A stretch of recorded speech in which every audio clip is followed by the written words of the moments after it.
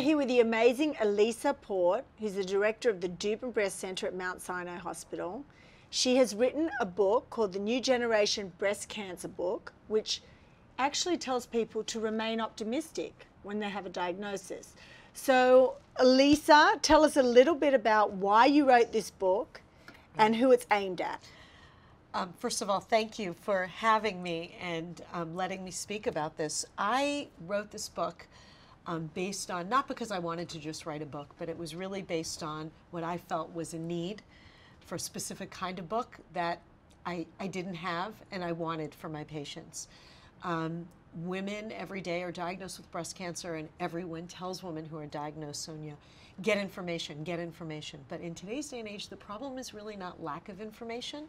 It's actually too much information and no filter.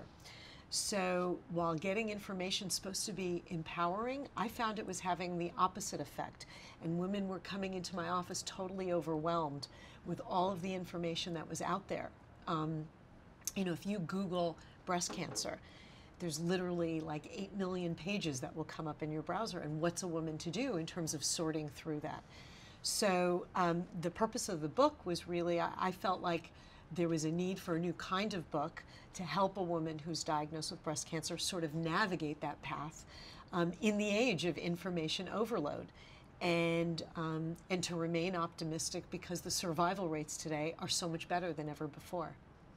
You and our mutual best friend, I'll share her with you, you've kind of taken her over since you've opened the Dubin Breast Center, but Eva Dubin Yes. started this center. Why? Yeah, so in fairness, it was her vision, and she started it and has brought me graciously along for the ride. But when I got here, you know, I'd like to think that we have this incredibly synergistic relationship, and we've kind of taken it to a level that I don't think would ever have been possible for either of us alone. And what I think the center does, which is very unique, is it provides, breast cancer care is very complicated.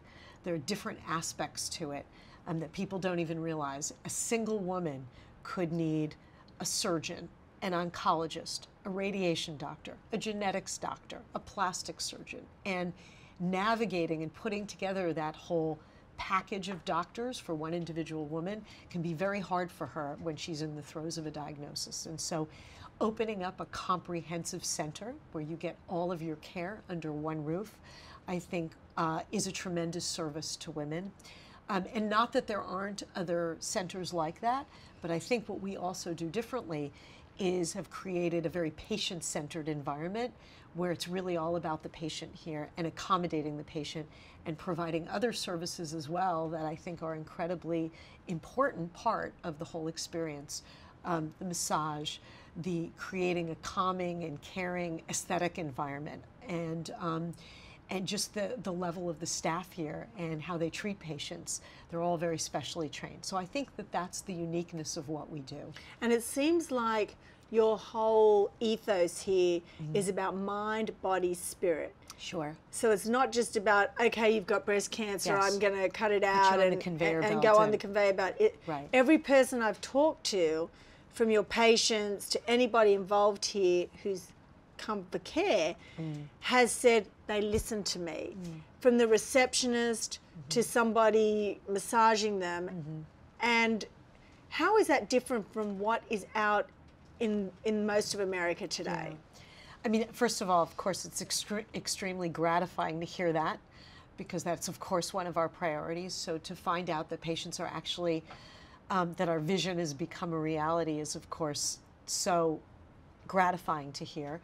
I do think, and you know, I think in some ways the book and the center and our mission here completely dovetail in that respect. And in that, it's all about creating a calming, caring environment to make the experience of breast cancer, which, let's be honest, can be one of the most traumatic things to happen to a woman, a little bit easier for her to travel that path. So whether it's telling her, you know, tune out the background noise of all these people coming at you with all of these different suggestions. You know, for a woman who's having a lumpectomy, having friends say, you shouldn't be having a lumpectomy, have a mastectomy, or you should see my doctor, or you should try this treatment, or you should try that treatment. It's all noise. It's background noise Yeah. that people don't realize. We've gotten so sophisticated in our breast cancer care, there is no one size fits all. So for a woman to have breast cancer and to have her friend, even a friend who seems to have the exact same thing, be kind of, you know, providing that background noise in her ear is not always helpful. And I'm hoping that this will try to allow women to navigate that path and tune out that noise. And I think that's what we do here in the center. We've heard many patients come through the door and say, you know, the minute I walk through here, the doors, I feel like I'm going to be taken care of.